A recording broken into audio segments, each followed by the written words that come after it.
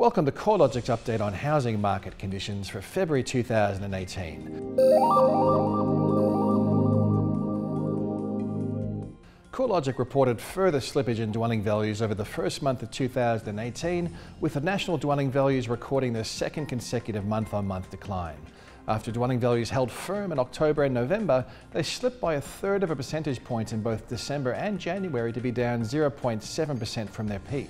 The fall in national dwelling values was broad-based across the capitals, but continues to be led by Sydney, where values were down by almost 1% over the month to be 3.1% lower since their peak back in July last year. Month-on-month falls were recorded across every capital city, except for Brisbane, where values were steady, and Hobart, where dwelling values continued their strong run of growth, surging another 1% higher. Looking at the annual trend in housing performance, the two largest capital cities are the main drivers behind the slowdown. However, most other capitals have also experienced some softer growth conditions over recent months. Sydney's annual rate of growth peaked at 17.1% in May last year and at 13.1% in July for Melbourne.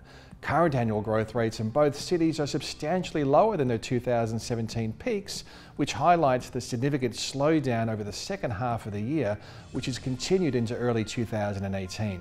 Interestingly, the weakness in the housing market is most concentrated at the higher value end of the market.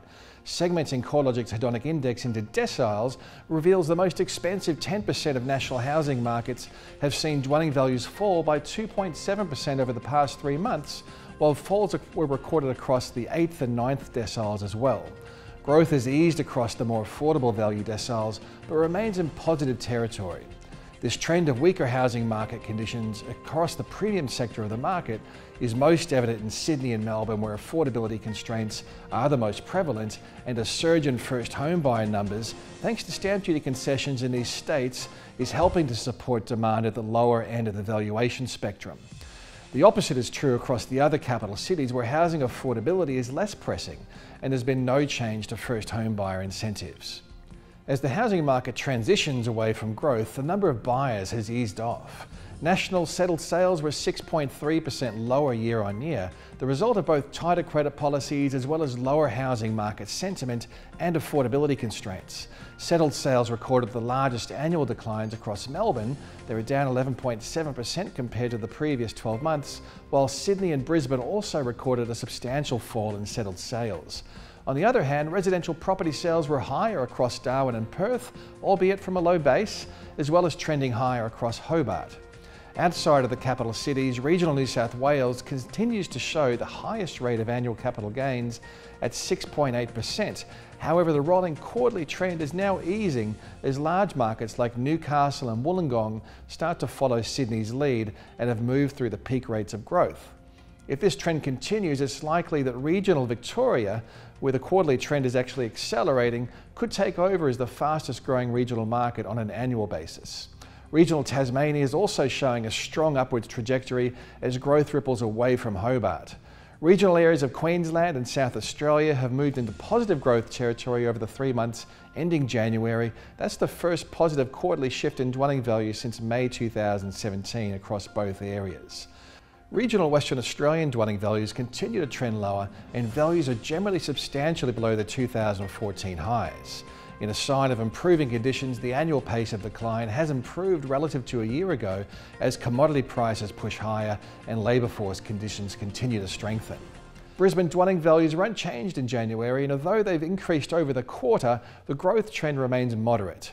Despite a 0.1% drop in house values over the month, Brisbane's detached housing market has generally shown a much better result than the unit market, where values were down 0.7% over the past 12 months. Brisbane's housing market is likely to continue on a similar trajectory over the coming months, with interstate migration to Queensland accelerating and labour market conditions consistently improving, potentially leading to a modest uplift in value growth.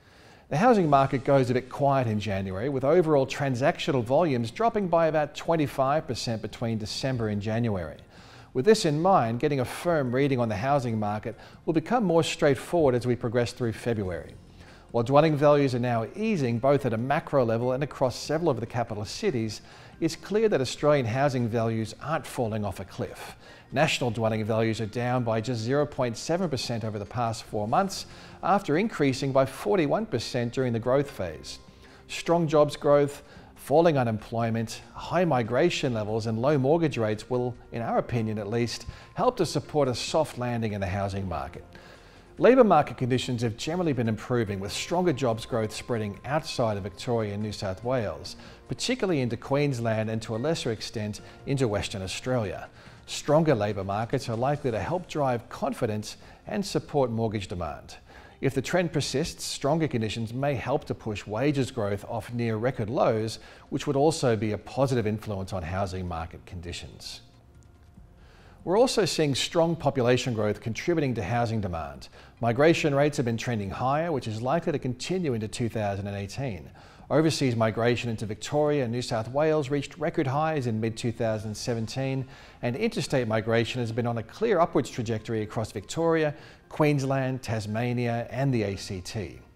With financial markets forecasting a 25 basis point lift in the cash rate by early 2019, there's an increasing chance that mortgage rates will rise from the currently low levels over the next 12 months.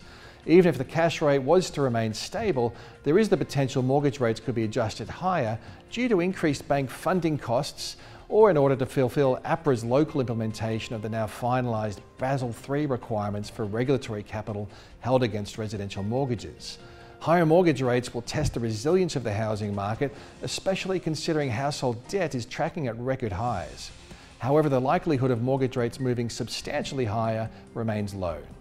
Overall, we're expecting national housing market conditions will remain as diverse as ever, with particular sensitivity to credit policies and any changes in mortgage rates. If you'd like to take a deeper dive on housing market conditions and statistics, there's plenty more to be found at CoreLogic's website, located at www.corelogic.com.au.